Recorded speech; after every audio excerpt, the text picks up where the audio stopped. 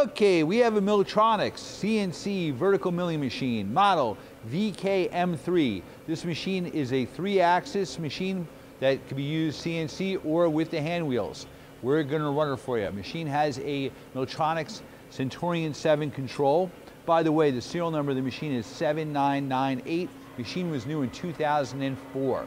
He's running the X-axis right now, which is the table, which is 12 by 50. You have 30 inches of X, 15 of Y in and out, and you also have a unique 5 inches of head travel up and down. We'll show you that too. The whole head goes up and down. Plus you have the QUILL, which is can be used manually or through feed, but now through the control. The controlled axis is the entire head up and down.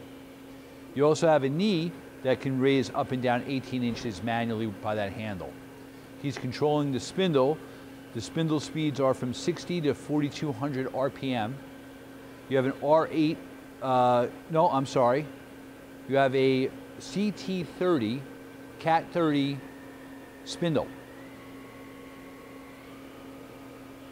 He's increasing the speed. How fast are you going, Ryan? 500 in the low range. 500 in the low range.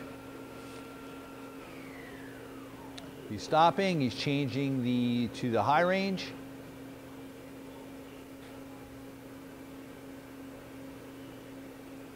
Spindle is very quiet. 500.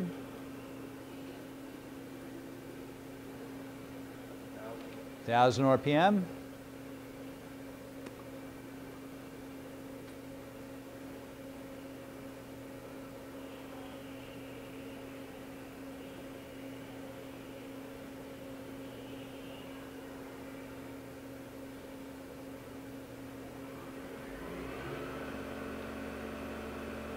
How fast is that? 4,000.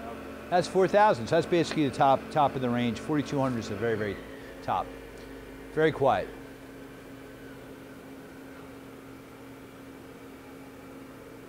Okay, Ryan, can you show them those tools that are down low? You can see the interesting kind of tools.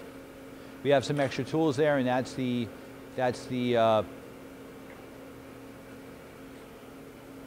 your taper, your spindle. Okay, hey, thanks for watching our video.